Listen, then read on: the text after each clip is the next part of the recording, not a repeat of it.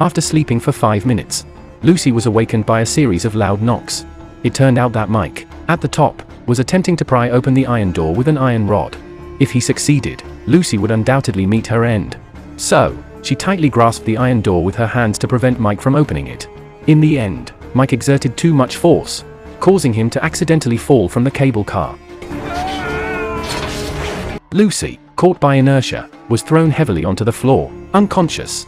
The scene rewinds to one day earlier, when Mike and Lucy were still very good friends.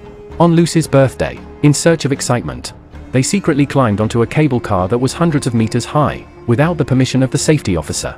Just as Mike was urinating out of the window, almost falling off the cliff.